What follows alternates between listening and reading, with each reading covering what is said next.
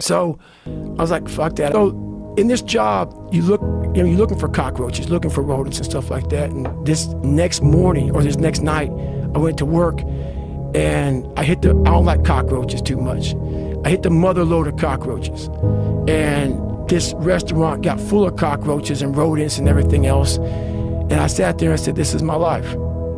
I said, this is my life. You are exactly who the fuck, this is it. And I said, this ain't gonna be it for me.